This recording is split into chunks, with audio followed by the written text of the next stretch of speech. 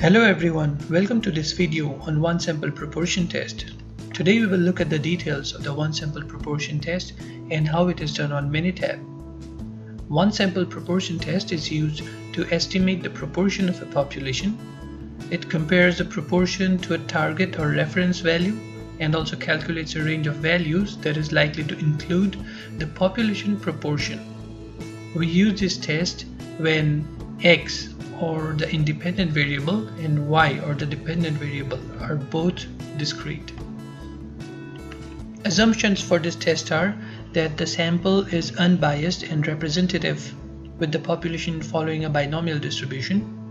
Also, if mean and variance, that is NP and NP into 1 minus P for a binomial distribution, are both greater than or equal to 5. The binomial distribution can be approximated by the normal distribution. Null hypothesis for a one sample proportion test is rho equals rho 0. An alternative hypothesis could be either not equal to, greater than, or less than, depending on whether it is a two-tailed or one-tailed test. Rho here is the population proportion and rho 0 is the hypothesized proportion. Test statistic for a one sample proportion test is denoted by z-calc or z-calculated, which is equal to p hat minus p sub 0 divided by root over p sub 0 multiplied by 1 minus p sub 0 divided by n, where p hat is observed probability of one certain outcome occurring, p sub 0 is the hypothesized probability, and n is the number of trials. Rejection criteria for a one sample proportion test is basis the comparison between the test statistic and the critical value that is calculated from the statistical tables.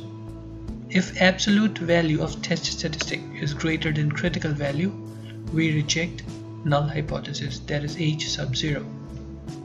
Broadly, the steps to conduct a one sample proportion test are as follows. We are familiar with the steps from our previous videos on hypothesis testing, and so we will not discuss them again.